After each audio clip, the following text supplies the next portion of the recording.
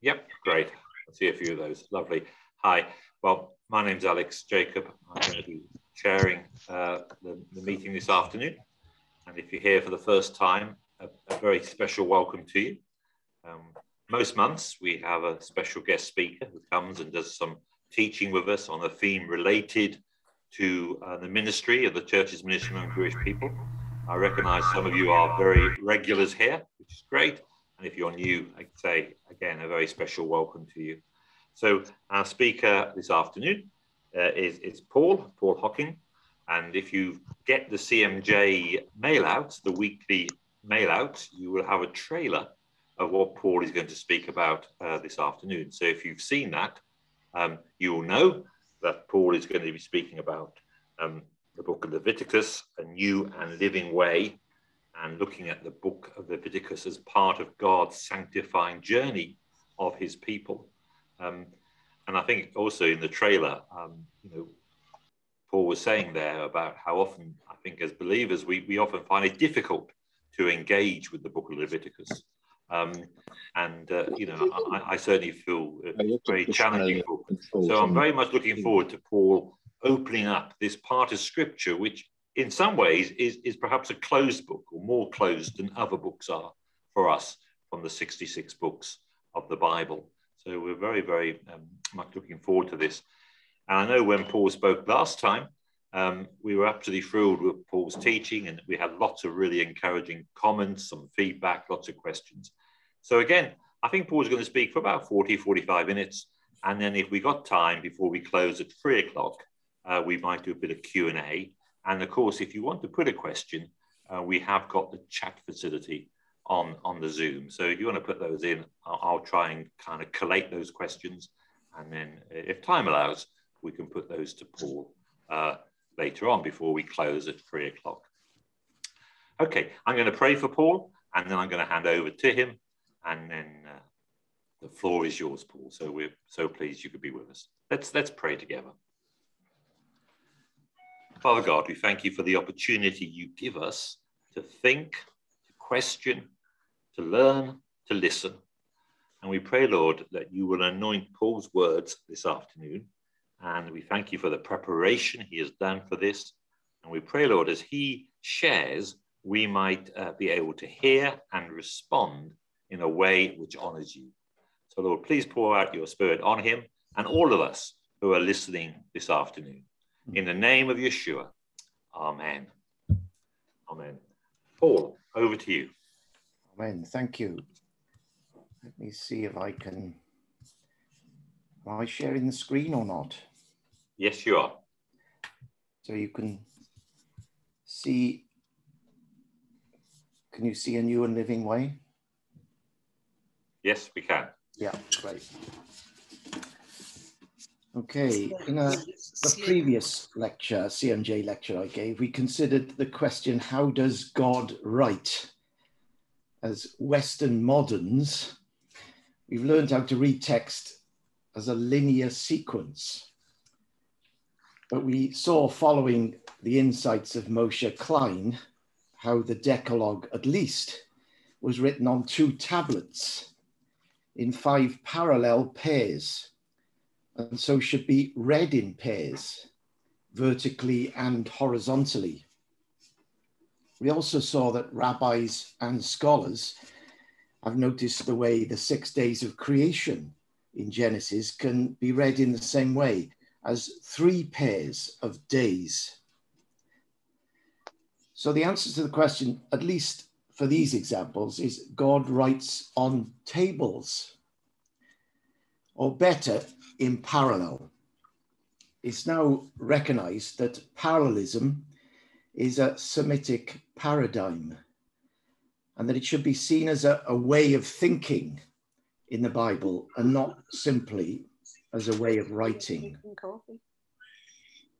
We may well ask whether this way of writing happens elsewhere in the Bible, or at least elsewhere in the Torah.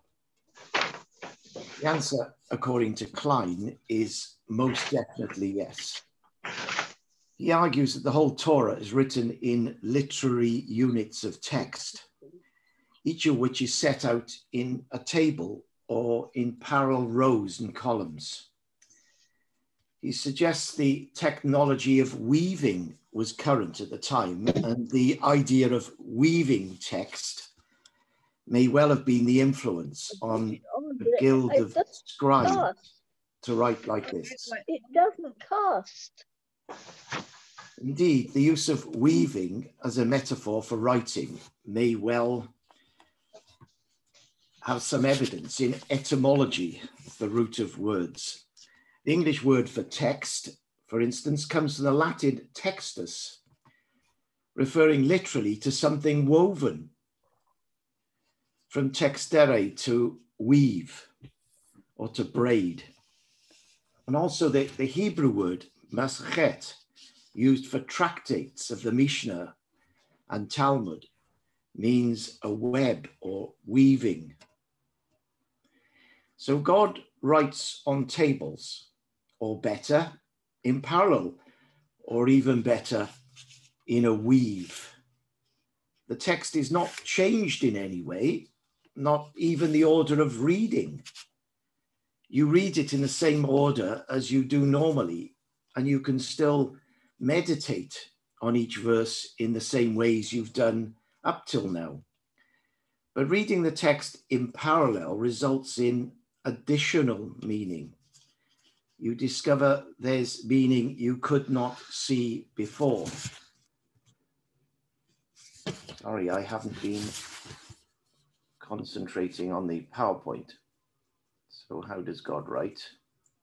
There were the parallel tablets. And here was the creation in parallel that we saw last time. If you want to see these things, it's available in the links that I'll give you at the end. This is the metaphor of weaving, the ancient sort of technology of weaving.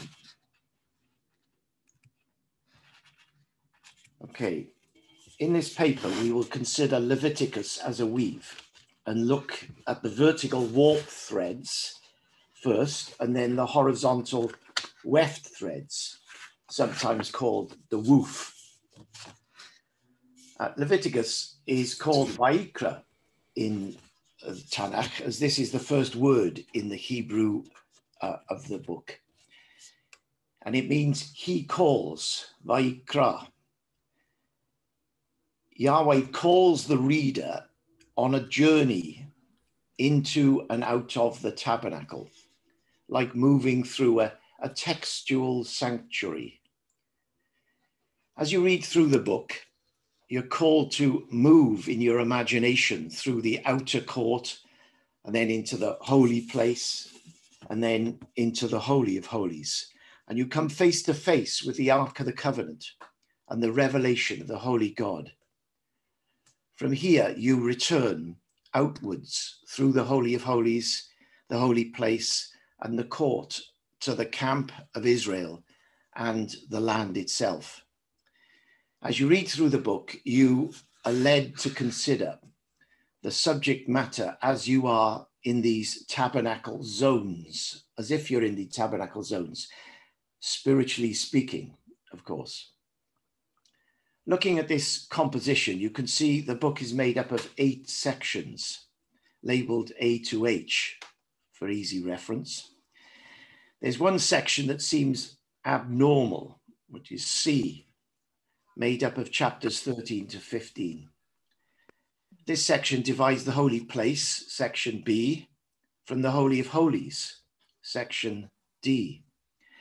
It's made up of material that deals with impurity, tameh, in Hebrew.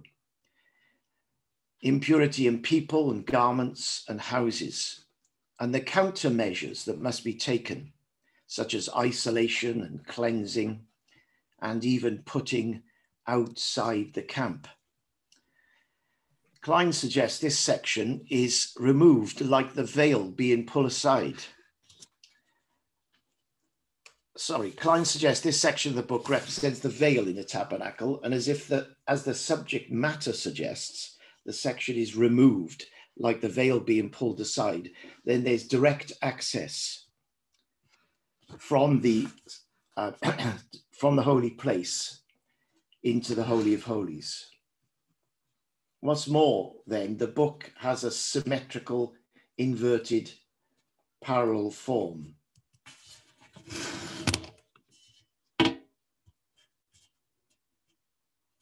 With the three zones of the sanctuary leading to the central ark and the divine presence, followed by the same three zones in reverse order, like three concentric rings.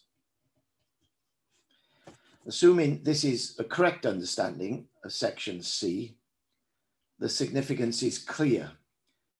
Uncleanness must be removed if the worshipper is to journey into ultimate nearness with Yahweh.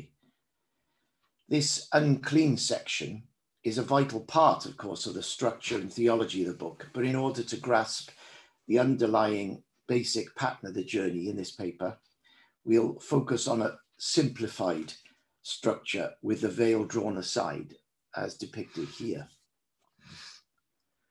Looking at this overview and reading the subject matter in each section carefully, the emphasis in the first half is on nearness, and this section A centers on the court and deals with what's called korbanim, which is usually translated as offerings, but which actually carries the sense of nearness, and so could be translated rather literalistically as nearings, as I've done here. God's redeemed people can come near to him if they bring these nearings with them. Then section B deals with those who draw near, the priests, becoming and ministering as priests, the ones who bring the nearings. This is the stage in the book that Moses and the high priest Aaron enter the sanctuary or holy place for the first time after bringing the nearings. Then, drawing aside the veil, C, as we've said, the reader enters the fourth section, D, literally walking into the Holy of Holies with the high priest on the Day of Atonement. Entering the throne room of God, in the reading, one could not be nearer. Inside the holy place, the reader takes one final step, section E, and stands before the Ark of the Covenant, containing the two tablets with the Decalogue inscribed on them, and hearing the voice of the Lord saying, "You shall be holy, for I, the Lord your God, am holy." 16 times in this section, the divine voice says, "I am Yahweh," or the longer form, "I am Yahweh your God." God's call to holy behavior is based solely on the fact that his redeemed people now belong to him, and he is committed to them. Be holy, because I am the Lord your God, and because I am holy. This divine self-revelation and the call to his holiness then dictates the emphasis of the second half of the book, with God's people called to live out his holiness beyond the sanctuary, living as a holy nation in the realities of the world. So the first half of the book calls every redeemed individual to nearness, going into the Lord as a kingdom of priests. And the second half calls the community to holiness, living out as the Lord's holy nation. Scholars such as Rabbi August Klausterman in 1893 have rightly recognized the shift in the second half of the book to what is called the Holiness Code, or amongst Hebrew-speaking scholars, the Holiness Book. But there's not been the same recognition of the key literary term in the inward phase of the journey, that of nearness. It would indeed be right to label the first half of the book the Nearness Code, paralleling the Holiness Code, in the second half. So, in summary, Leviticus sets out a sanctuary journey in two phases, individually moving inwards to nearness, becoming a kingdom of priests, and as a result of seeing the divine self-revelation at the Ark in the Holy of Holies, then turning outwards in holiness as a community to live as a holy nation in the world. If the big picture of Exodus, Leviticus, and Numbers is salvation, that's bringing out the people from Egypt and bringing them in to the promised land, then the nested picture in Leviticus, which is central in the journey, is the theme of sanctification, going in to nearness in the sanctuary and going out in holiness to the land. Leviticus sets out God's means of transformation, the process by which he transforms the slaves of Egypt into saints fit for the land, in spirit now, of course, for the reader and worshipper.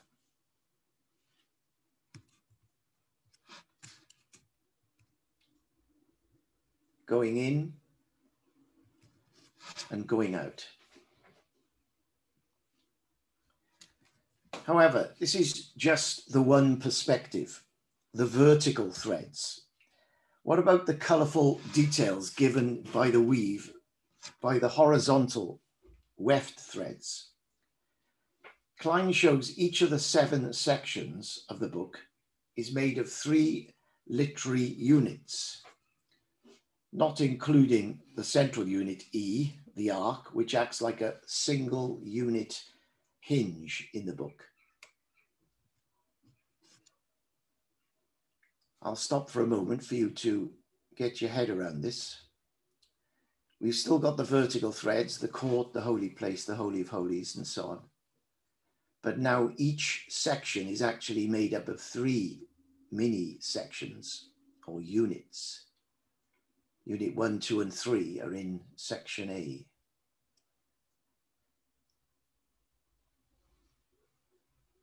Klein shows each of the 7 unit triads make up 21 literary units, plus the central unit, so 22 units in all. The units are labeled with Roman numerals in the book weave here, and the italic numerals show the chapter references. Again, reading carefully, one discovers these unit triads are oriented with an above unit, a below unit, and a between unit. The above unit is always God-oriented, shown in blue, and the below unit is always earth or mundane or people-oriented, shown in green, and the between unit always shows the connection or relationship between the above and the below, between God and his people, shown in turquoise here. There are 3 features of this pattern that need to be noticed. Firstly, as previously mentioned, the unclean section C is omitted to show the simplified underlying composition with the veil removed. Secondly, the unit triads in the second half of the book are inverted. Can you see in the second half, the top one is unit 16 and the bottom one is unit 14, and so on. So they're inverted units. It's based on their content and literary indicators as they appear to be arranged in inverted parallelism with the first half of the book. This is a further indication of the turnaround expected of the reader when needing to show the orientation of each unit in the composition. Klein inverts the units in the second half, as here, so that the God or sacred-oriented units are on the top, and the people or mundane-oriented units are all on the bottom row. The three concentric rings are not only projected onto a tabernacle zone, the court, the holy place, the Holy of Holies, but also have three organizing principles, as you can see in the bottom row. So there's the place is the principle of the outer ring, and time, the principle of the middle ring, and an emphasis on person in the inner ring. With the focus of all three rings being, of course, Unit 13, which is chapter 19, which is the Ark of the Covenant in the Holy of Holies.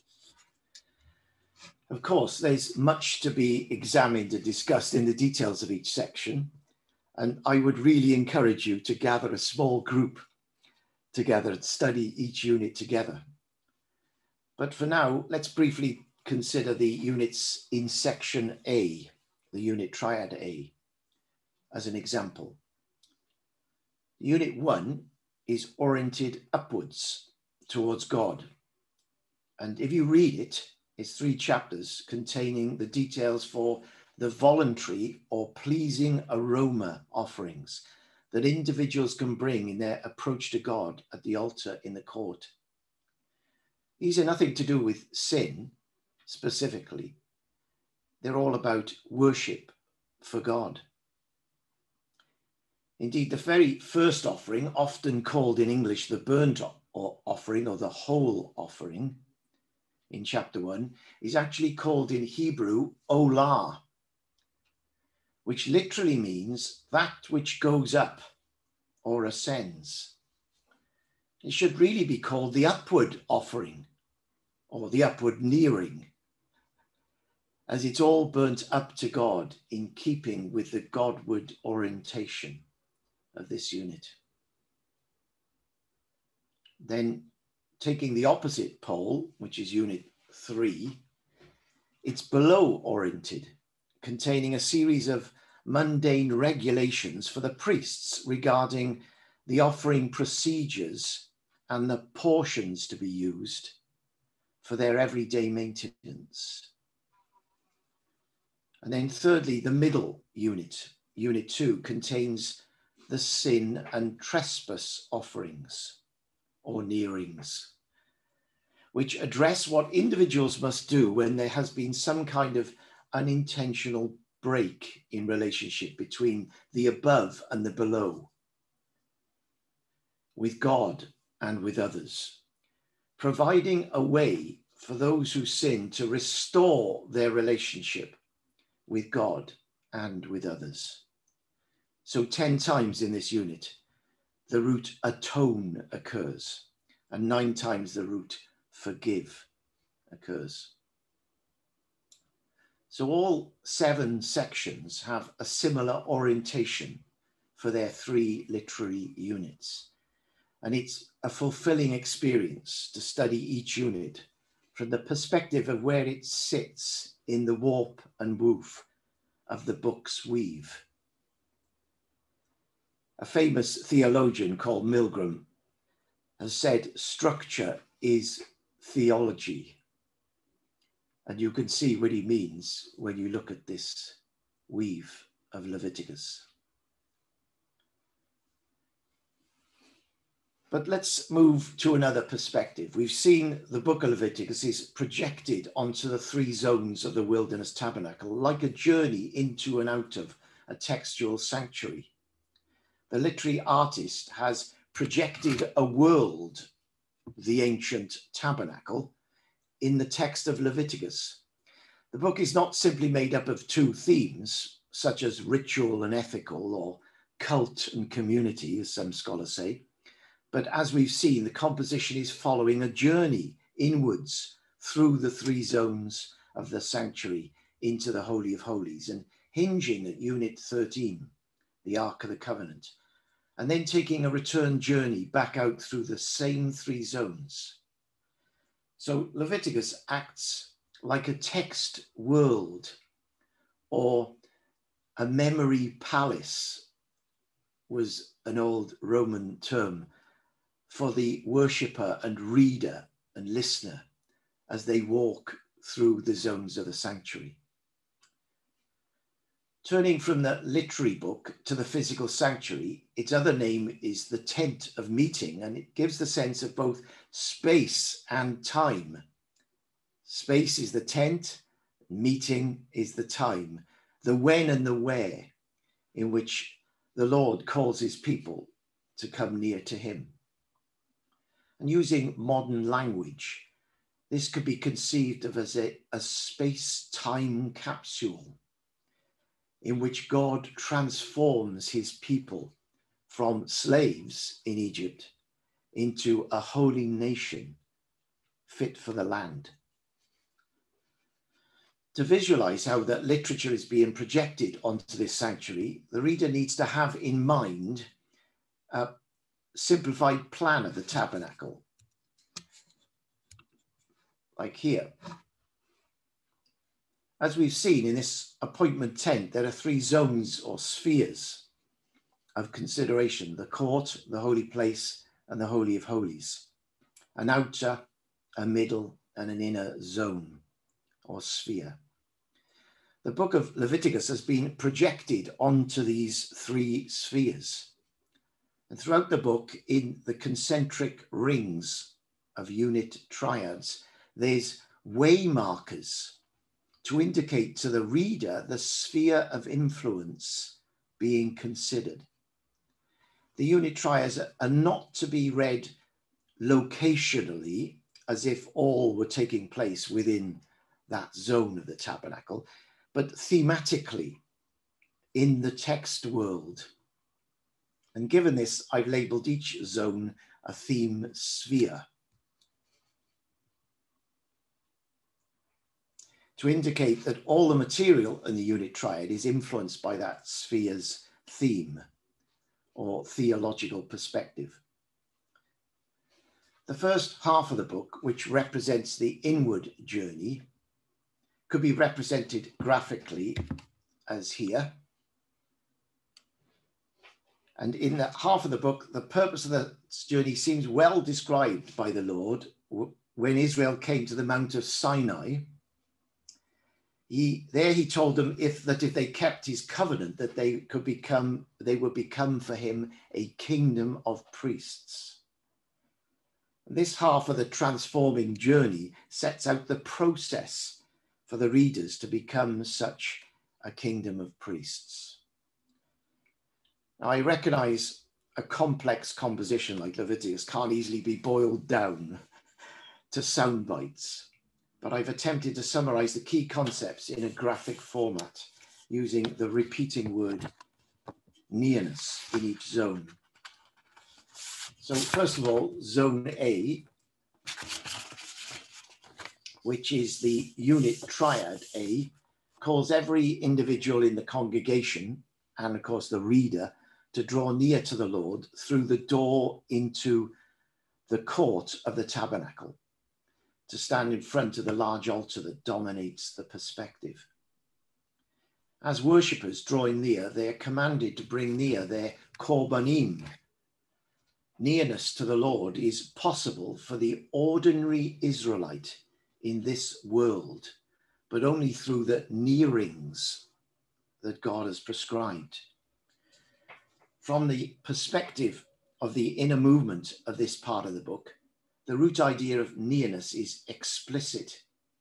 Many readers and interpreters have missed this emphasis, reading the text as if addressing primitive worshippers, bringing gifts to please some god, rather than focused on the Lord and his call to his people to nearness.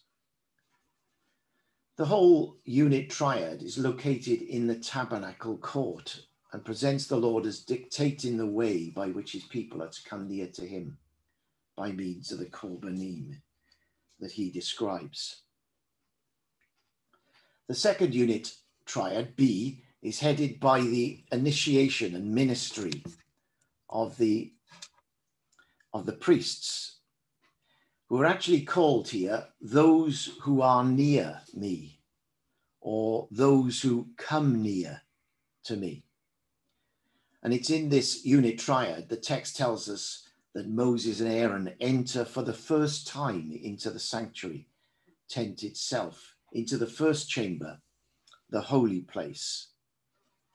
This completes a narrative arc from Exodus 40, where we're told Moses was not able to enter the sanctuary because of the glory of the Lord had come, right through now to Exodus 9, where we read of Moses and Aaron entering for the first time on the basis of the nearings. And the glory of the Lord appears again and consumes the nearings. As explained above, the third unit triad can be considered as a representation of the veil.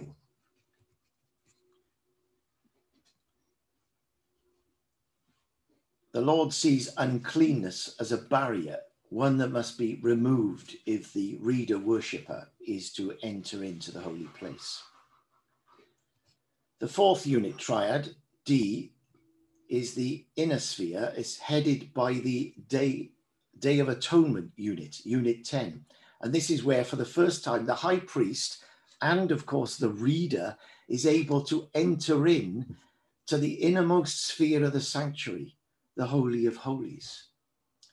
It's as if the readers are all priestly worshippers, journeying with the high priest on the Day of Atonement, passing through the court and the holy place right into the Holy of Holies.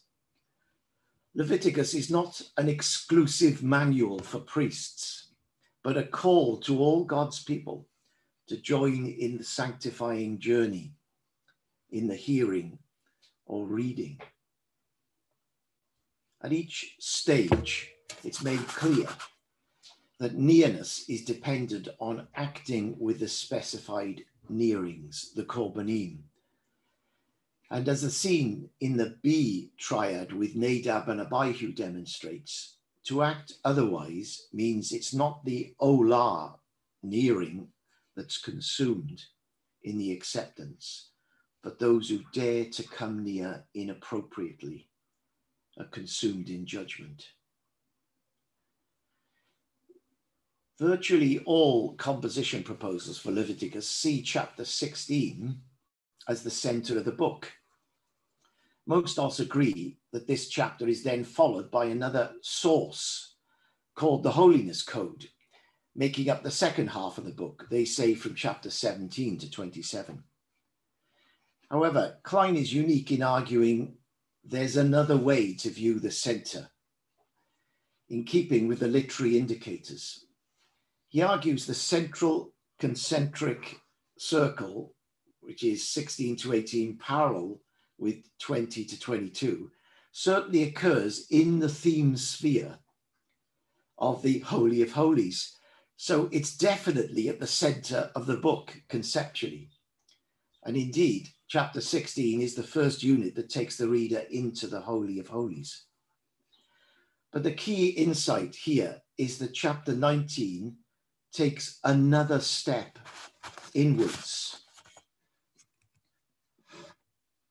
to section E, which is the chapter unit 13, which is enclosed within the Holy of Holies and constitutes the Ark of the Covenant.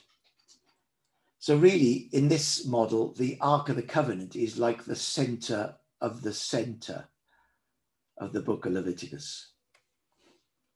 The unit chapter is dominated by mentions of most of the Decalogue and 16 mentions of the divine self-revelation. I am the Lord your God, in keeping with the context here of the Ark of the Covenant containing the Decalogue tablets.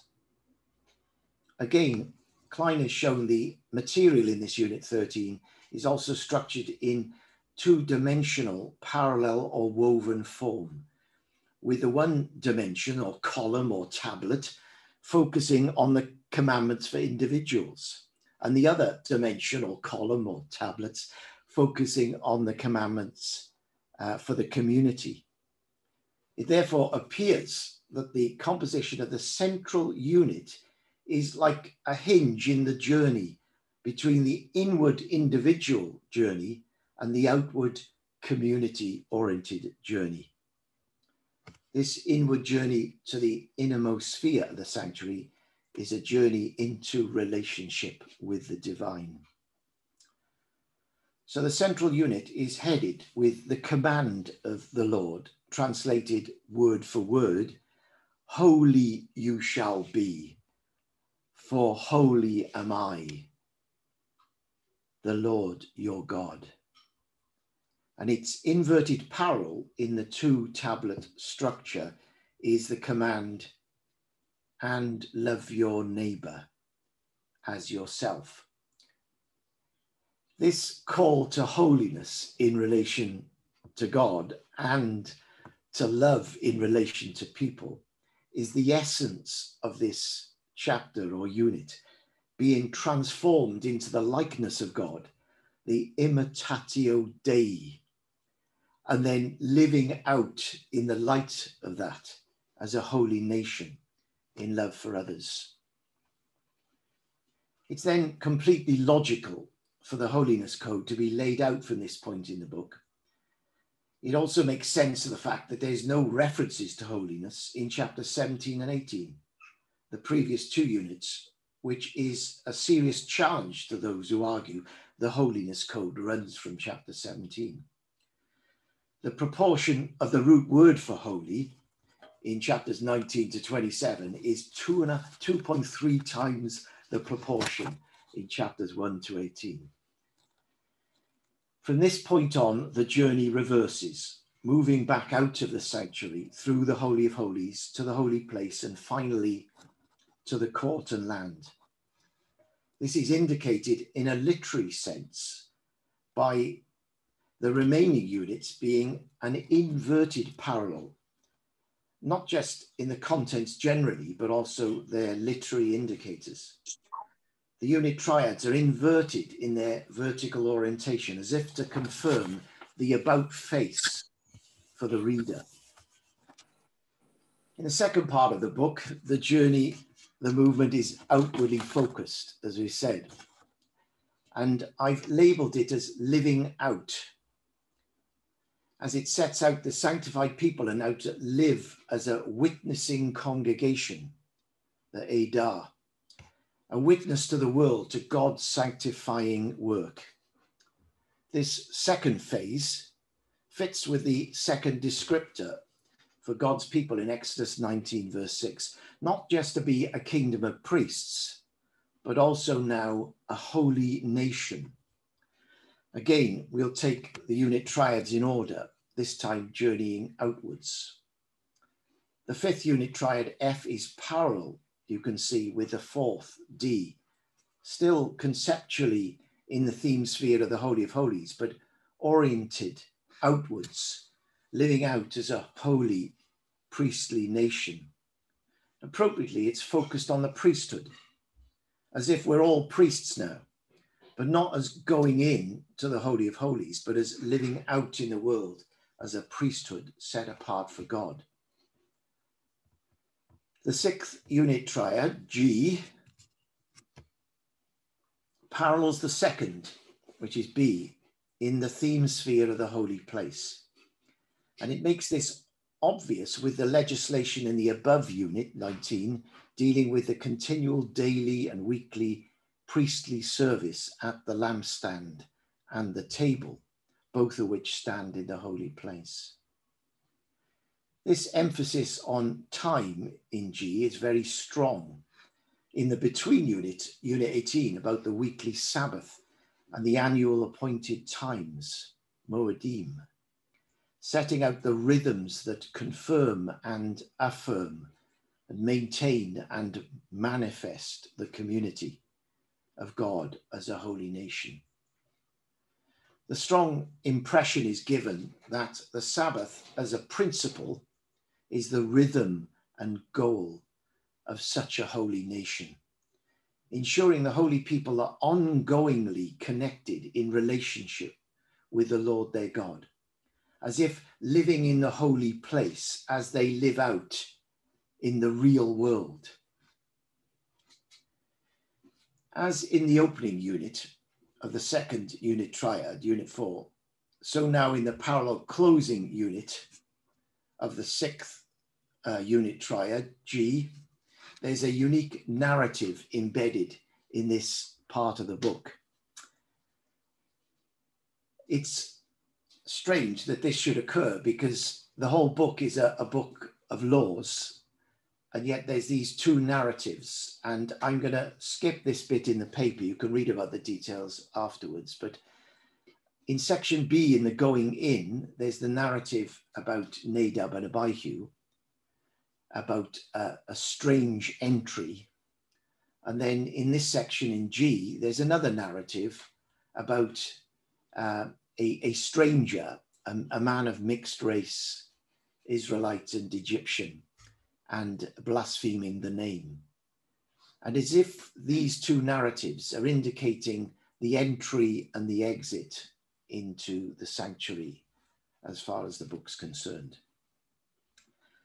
So finally, the seventh unit triad, H, parallels the first unit, A.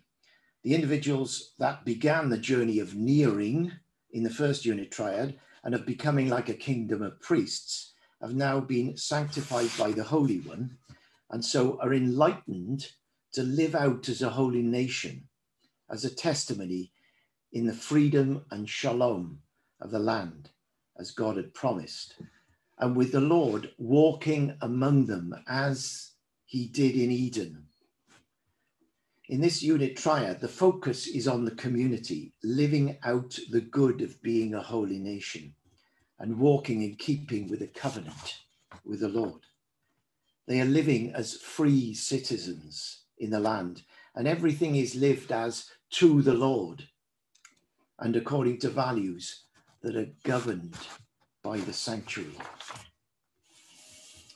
So in conclusion, to apply the words of Hebrews 10, 19 to 25, this new and living way of reading the book of Leviticus seems to show indeed that the author had in mind a new and living way of conceiving the sanctuary and the priesthood and the nation, and how readers and worshippers could continue to go in and out of the textual sanctuary and become sanctified in the journey, even long after the tabernacle sanctuary had ceased to exist.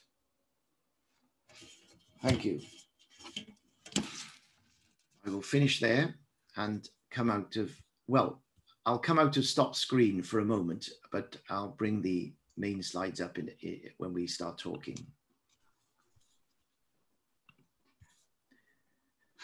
Well, thank you so much, Paul. It kind of raises lots of questions and lots of insight. So thank you so much. And it kind of also brought back to mind what you spoke about last time. I kind of saw the connection between both your presentations. That was really, really good. I'm just looking on the chat to see if there's any specific questions.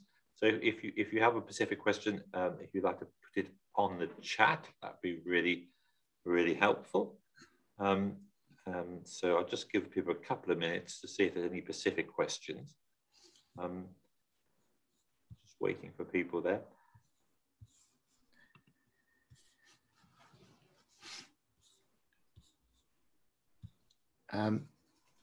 If I share the screen, the main two slides, it'll help maybe prompt thoughts. But can you see the chat if I do this, Alex? Yes, I think I can. Yes, I think I can, Paul. Yes, I can. Isn't technology marvelous? There we are. Yeah. Okay. Well, if I show you these two slides, this is the one slide which shows you the book as a weave, and then this is the other slide which shows you it as a journey. But they're both saying the same thing, but just looking at it from two different perspectives. So, you know, if you want to talk about anything specifically around these, then I can use these for my response. Okay, Paul, I have a general question just to kind of kick us off. So Just remind us how you got into this kind of research, and you're referring to a couple of these important rabbis. So how did your study, or how did your interest, because obviously you're going to this at a much deeper level than most of us. I just wondered if you want to say a little bit about how your journey into these insights started, really. Yes, I've always enjoyed looking at books as a whole. You know, I was influenced as a younger man, and still am, by a guy called Professor David Gooding and Professor John Lennox. You might know these people, but these sort of showed me the amazing way of looking at books as a whole, and for the way they're very often set out in a structured form that we don't tend to see as ordinary English readers, and particularly because the chapters are very often in the wrong place. And so I got into that, but later on in life, I was asked to teach in a Bible school in Serbia, and it was a seminary, 1-year program going through the Bible for young Christians. And they asked me randomly to teach the books of Joshua and the book of Leviticus. And I think I got the short straw because, you know, I was given these 2 books every year to teach. And I taught them for 14 years, went out for 2 weeks, taught Leviticus 1 week and Joshua the next. And teaching the book of Leviticus 14 times through really gave me an amazing conviction about it, about the way God intends it to be this sanctifying process for his priestly people. And for the way Christians usually, you know, we have no idea what it's about. And we've stopped reading it, and we've lost touch with it. And yet it's intended to lead us to holiness. You know, it is the book for worshippers, for God's people. And so people encouraged me to write a book on this. So I started to write, but in the process, I came across a guy online called Moshe Klein. And I couldn't believe the way he had stumbled across, you know, before me, the key themes that I was noticing. And I got hold of him, and he's a devout Orthodox Jew, American educated, but now living in Israel, in Jerusalem, and has done for 20 years now or so. And he invited me to start studying with him.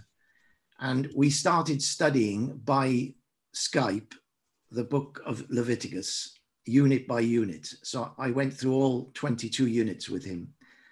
And then we started with Genesis, then Exodus. I've been through all 86 units of the Torah with him, and they're available for you online for free on his website. And we've studied every single one over 13 years, meeting most Thursdays for an hour and just studying through. And it's been a delight and a pleasure to me, clearly, to do this. But it's convinced me of this insight that he's had into the Torah as tables, you know, it as the Decalogue. So the Decalogue is the paradigm that we're meant to see. And indeed, Genesis 1, the creation, is set in the same paradigm when we're meant to see this way of seeing and then read the rest of the Torah in the same way. And so he set the whole Torah out with this map, and it's available for free on his website. But these are the units for Leviticus. So yeah. So Heather asked a question. It was just a point of information, really, where she talked about she understands that we use the word parallel or parallelism in the first part, and there's another word you used beginning with the letter P, which you couldn't record. Do you think that might be the word paradigm you were referring to there as well? Yes, it was beginning with P. It was the word paradigm. Right. And a paradigm is an idea, you know, worldview. Right. And yes. Our worldview is to read books as linear texts, you know, so they're on a page going down paragraph after paragraph. Yes. But we don't notice the way they're meant to be set in parallel. You know, the paragraphs are meant to be side by side. And yes. we don't notice that. And the markers for it are shown us in the text. So we have to learn to read those markers. And I suppose this leads on to the point which one of my colleagues, Timothy Button's, made here. That this is a tremendous challenge. I mean, if this is true, Paul, and we're saying it is, we understand this, but this is a tremendous challenge to the evangelical habit of kind of chopping up the text into little bits Yes. And then trying to, I suppose, teach from those bits with no reference to the whole. I mean, yes. But I suppose in a sense that is a Jewish tradition, though, isn't it, of having, lectionary set readings and stuff. But yes. But how would you respond to that challenge? I mean, when you're preaching or teaching, it's quite hard to do this overview work. But obviously, you're saying it's essential to help us understand the meaning. Yes, I would say this isn't the only way of reading the Bible. All the ways we've ever read the Bible are all right and good, aren't they? So this isn't saying there's, read the Bible any way that, the Lord leads you. But do you think some ways are better than others? Let's do that way then. Well, what I'm saying is this is a way that I think God has revealed in a new way in this generation. And God is awakening us to see this way of reading. And I believe it's showing us the two voices that God is speaking in. The Lord spoke to Moses in a vision in the mountain, in heaven by revelation. And then Moses came down and taught the people on earth in a human voice. There's two voices in the Bible. And we could, if you like using the Greek terms, one is logos and one is rhema. One is text, if you like, and the other is spirit. And these are the two voices. You can read the text in a linear way, but if you read it in a parallel way, you will hear the other voice, the revelation voice. And it's most insightful. And of course, can you see now, I hope I've at least convinced you that, the dead book of Leviticus that everybody talks about blood and sacrifices is inspiring theology about how we can be spiritual people. We need to go near to God, and there's these three stages, and then we need to live out in the world. So being sanctified is a two-sided process. Very good. Brilliant. That's really helpful to us. Just to answer Tim's specific point, I am a preacher and teacher. In my own local chapel, it's a country, community, a little chapel in the country in Wales, and I've taught through Leviticus. We did 22 sermons on Leviticus, and all in bite-sized chunks, but all based on this frame. So the church members slowly, bit by bit, came to see a bigger picture for Leviticus. So it can be done. And I'm currently teaching a series of 8 on nature's parables in Genesis 1, which is the whole of Unit 1, but I'm teaching it specifically sermon by sermon. Excellent. Well, I'm sure that's a rich feast for the congregation there. Jean has asked if we could have the website link to Moshe Klein's website. I'm not sure if that's possible, but that would be really helpful, I'm sure, for some of us to follow that up.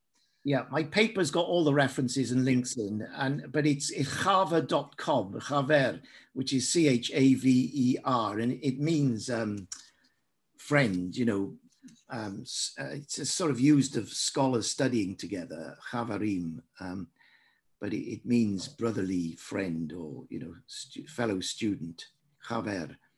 And on his website is the whole structured Torah. You can download it for free in English and in Hebrew, of course. And there's all his papers that he's written, both the published ones and the non-published ones. So there's a lot to read there, but much of it is, difficult and heavy. And one of the reasons I feel this, trying to explain it in simple ways to Christians so that they can see it makes sense. I've just got a final question for me, and if anybody else has a question, it's like a wedding service. You've got to ask now or be forever silent on the chat. So I suppose for us as believers in Jesus, we see how this, in a sense, this process of sanctification and coming close, and this whole process of God's cleansing and forgiveness and going out in the world, it's kind of, we understand that in our encounter with the Messiah, that we are sanctified in him and through his Spirit, and we're sent out to serve him. So in a sense, for us, we would see that whole temple or tabernacle being being fulfilled in the personal work of Jesus. So in a sense, the loss of the temple for the early Messianic community was not a spiritual loss in one sense, because Jesus is the temple. And we are the temple of the Spirit. And I understand perhaps as a biblical Jew in the time of Leviticus or whatever, understanding this in terms of what will happen in the temple. But for your Orthodox Jewish friend, how does he then understand this process of sanctification where Jesus is not the Messiah and there is no temple and there's no priesthood? I mean, how does this then give any kind of life or spiritual depth to his journey? Yes. Well, clearly, he spends his life studying the Torah in detail at this kind of level. So he obviously believes there's work in it, but blessing in it. But as you know, for a Jewish believer to study is the blessing. To actually spend time in Torah, God blesses you. And that if you study, say, the offerings, it's equivalent to making the offerings. Right. In their view, in the rabbinic view, the rabbis actually taught to this. Because, of course, rabbis were teaching beyond 200 AD. The Mishnah and so on was written after 200 AD. And all their writings were based on Torah. And they were saying, this Torah is not out of date. It's not irrelevant because it's talking about offerings or tabernacle or temple. It's very relevant in the study, because that's what transforms you by studying Torah. Now, this is true for Christians. By studying the scriptures, we are sanctified. You know, we are blessed in the study. But of course, we do believe, and I've written this paper in a way that is suitable for Jews and for Christians. So I've clearly hinted, you know, in my reference to Hebrews, that I believe Jesus has fulfilled all this. Yes. But you can read this paper and you can read this Leviticus like this and be blessed by it as a Jew. Yes, but in a similar, really helpful, greater way. You could be blessed, you know, as you read it as a Christian, because all the 5 offerings, they're all Christ. Yes. And the high priest is Christ, and the Day of Atonement is Christ. You know, so it's all revealing Christ in his fullness, I believe. And that's why I'm calling it a new and living way. I mean, why Hebrews called it a new and living way. Absolutely. I've got 2 final questions and then we're going to close it. So Paul, thank you so much for engaging with us so well. We have over 36 devices at one point today. So that's great. So that may well be 40 or more people. So thank you so much for sharing with us. There's a practical question here, I suppose, from one of our listeners, that you describe the Sabbath as being absolutely fundamental to Israelites living it out, if you like. Yes. How do you see, you know, as believers in Jesus, that importance, that rhythm of the week, or the significance of the Sabbath for you, Paul, or for your congregation? Yes. Yeah. Well, you know, in the same sense that I see the offerings. Do you see what I mean? We don't do the offerings today, but we believe in the meaning, the significance of the offering, yes, and all their spiritual truth. Same with Sabbath. We don't necessarily, well, we don't keep Sabbath in the Jewish sense. I personally don't. But I believe in Sabbath, both from creation, so it applies to all of us, not just the Jews. The principle of Sabbath in our lives is fundamental to us as human beings, as created people. But the spiritual truth of Sabbath, which is brought out majorly in Unit 18, because all the festivals are all about Sabbath. And that's why it starts with Sabbath, which is the weekly thing, and then the rest of the festivals are laid out. They're all Sabbath. They're all themed Sabbath. And God is saying you need a spiritual rhythm in your life. And that's what Sabbath is about. And I believe this picture, this diagram here is showing you the rhythm. God is saying, I want you to go in to nearness regularly and consistently, daily and weekly, monthly and yearly. Build this rhythm into your life. and go out into the world, blessing it. That's the rhythm. And it's Sabbath, really. So I don't know whether that's the answer, but... No, that's brilliant. And okay, and one final question, which is a very unfair question, really, but it's often the kind of question which has been kind of rattling around in kind of theological debate. This whole process of sanctification, which you're saying, this is what the book is about in a way. I mean, how sanctified can we be as believers? I mean, Wesley always talked about that. He believed that someone could be fully sanctified, yes, but he never met anyone like that. I mean, we all, and sometimes the more we grow as Christians, the more we are aware of our lack of sanctification, and so we're more aware of our own fallenness.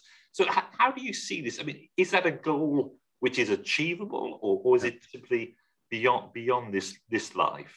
How do you see sanctification? What encouragement or kind of guidance will you give to a new believer who's seeking this holiness in the Lord?